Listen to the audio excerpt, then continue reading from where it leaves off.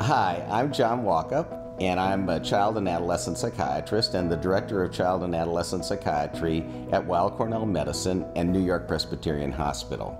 I'm here to talk about Coprolalia, Echolalia, and Palilalia. These are three symptoms, not very common in Tourette syndrome, but often thought about as hallmark or essential symptoms for Tourette syndrome diagnosis. Types of vocal tics. Coprolalia, as strictly defined, really means the uttering of swear words.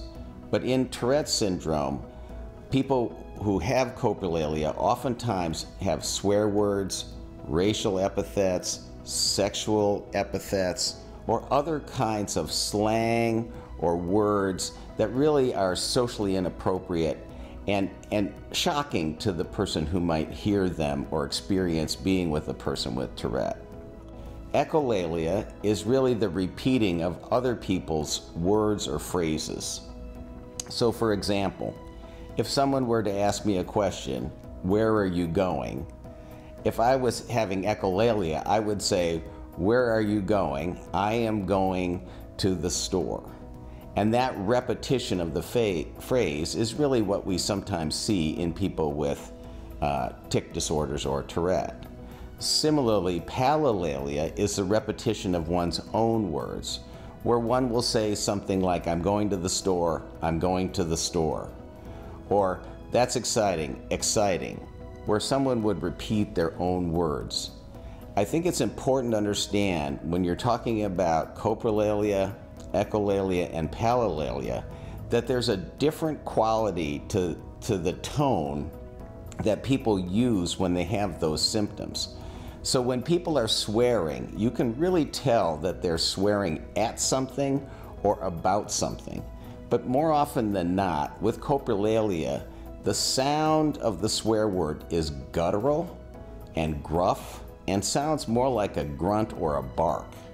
So while some families get very confused about these different kinds of verbal tics as to what's a tic and what's not, it's really important to understand that the quality of the sound is a tip-off for understanding whether it's a tic or whether it's common swear words or the repetition of one's own words or the repetition of someone else's words. Tourette diagnosis. In order to receive a diagnosis of Tourette syndrome, the person has to have motor tics and vocal tics, but they don't have to have coprolalia, palilalia, echolalia in order to receive the diagnosis. As you can imagine, in the mid-1960s, when there were only 100 reported cases, those reported cases often talked about or described some of the more unusual or exotic features that we see in the rare patient with Tourette syndrome. And sadly, those case descriptions have some durability to them. So there are some clinicians who are still oriented to a very old idea of what Tourette syndrome is. Tourette syndrome today isn't an adult with coprolalia. It is really a child, adolescent, and young adult who has vocal tics, motor tics, and it really oftentimes suffering from other kinds of conditions like ADHD, anxiety, or obsessive compulsive symptoms. That's really the modern face of Tourette. Correcting misperceptions about Tourette syndrome. We have been working very hard at the Tourette Association to present the modern face of what Tourette syndrome really is. And Tourette syndrome nowadays isn't the adult with coprolalia like was first reported in the mid-1960s, but it really is a young person, a teenager, a young adult who suffers from motor and vocal tics and also has other kind of complicated comorbidities like attention deficit disorder, anxiety, or obsessive compulsive type symptoms.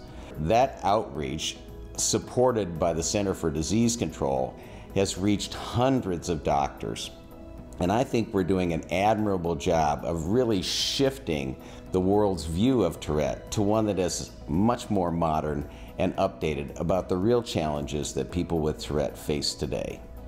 For more information, visit the Tourette Association website at tourette.org.